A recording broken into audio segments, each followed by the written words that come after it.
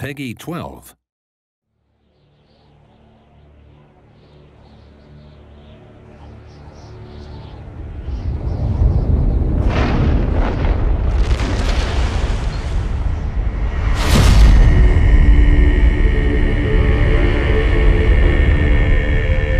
No one living has heard of the village of my birth.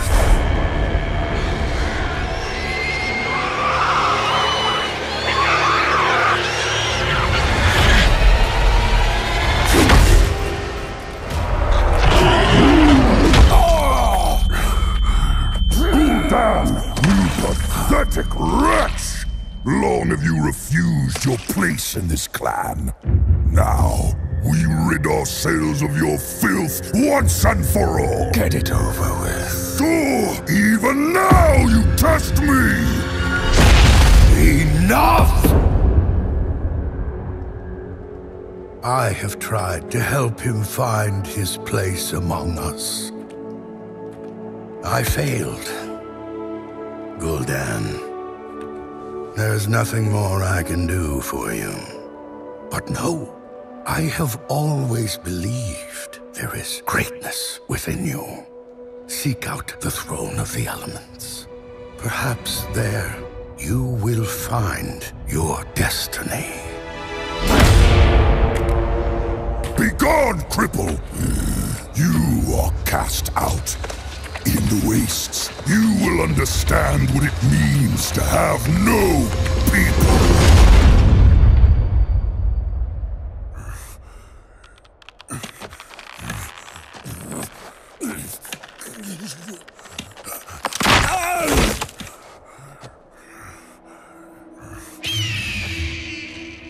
From childhood, my deformity made me a target for mockery and dismissal. I knew I was meant for more than the clan would ever allow of me, and I hated them for it.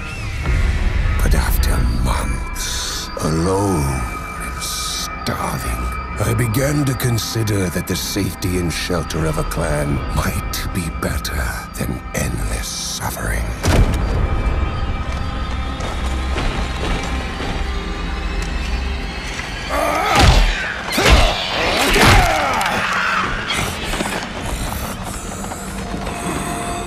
The bitterness that had sustained me all my life ate at me until nothing was left.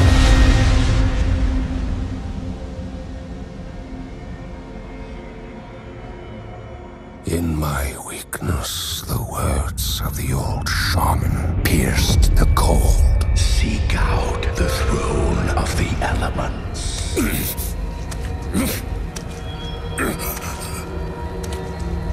There, humbled and broken, I offered myself in the service of whatever would end my anguish.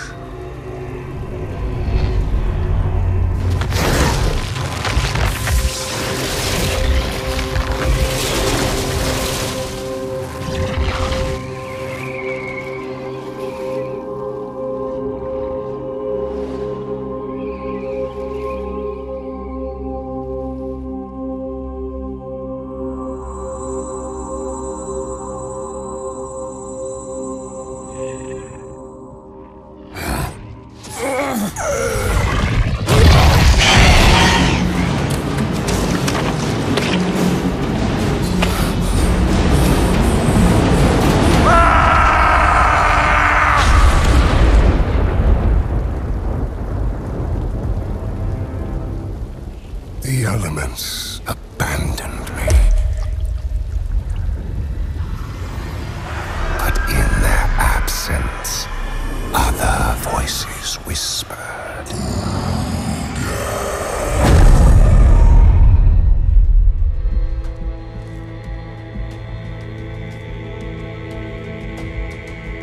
They had come to me to offer a gift.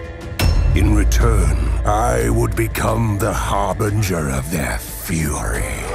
Gul'dan. How dare you return here? You may never rejoin your people. My people? I have no people!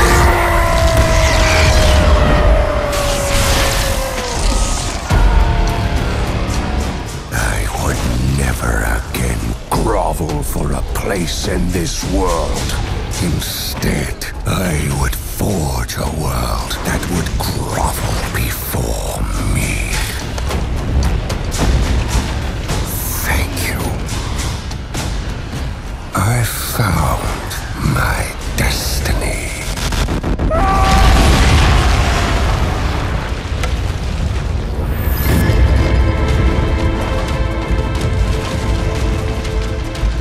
No one living has heard of the village of my birth.